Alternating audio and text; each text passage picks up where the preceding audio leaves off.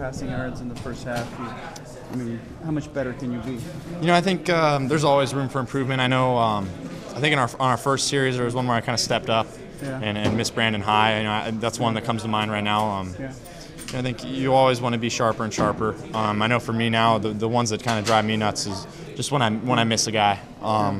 So I want to eliminate that. I thought we were pretty sharp, but can't stop now. You look comfortable in there. You feel comfortable even when you're taking a shot like that, like you took? Oh, definitely. I joke with the linemen, but if I only get hit, 10 to 12 days out of the entire year, I can never complain to them. But their protection's been great all year. I think sometimes it's me holding on to the ball too long.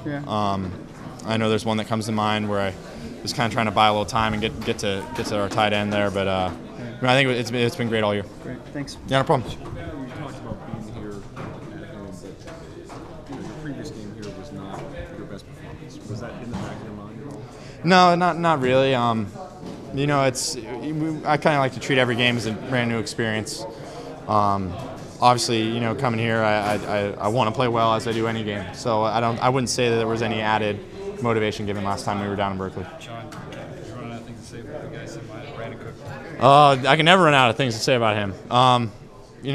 Like I've said before, all the talent aside, I think what makes him great is how willing he is to work hard and just how great of a teammate and guy he is in the locker room. I think when you combine that with obviously incredible talent, it's going to take him a long way. Sean, I might have missed this on the field. You break down the win. Obviously, came into this as a game you should have won, but you did in convincing fashion what you should have, and now you're bowl eligible.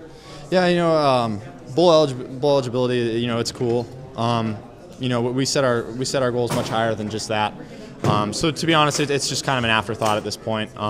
Sure, I guess it is kind of nice, but at the same time, our focus is going to be on our next opponent. But to win the way you guys did, and quote unquote the way you were supposed to win, can you maybe just break down the game from your perspective? I think it was the kind of thing where we had a little bit of success early, but we just kept getting sharper and sharper. And I think that's what we want to see week in and week out. Is as a game goes on, can we continue to improve? And I think we did that. I think each series we were a little bit better than the last, and something we got to keep doing.